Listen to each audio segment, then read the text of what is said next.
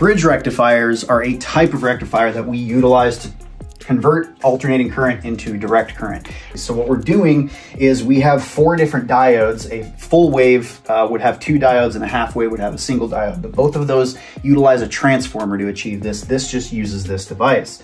So as we look at an AC waveform, on the forward or positive phase of this cycle, we have a path through this device and all the way back through to complete a circuit. That's one path that it takes. Now, when we change our polarity and we go negative, we have a different path through the device. So it takes from here and goes through there. So it's constantly changing back and forth, but it's only allowing a push in one direction. So it's taking all of these valleys, popping them up to peaks, and now instead of 60 hertz, we have 120 hertz. So we have a much faster pulsing, and it's mimicking a constant DC, but it is not constant.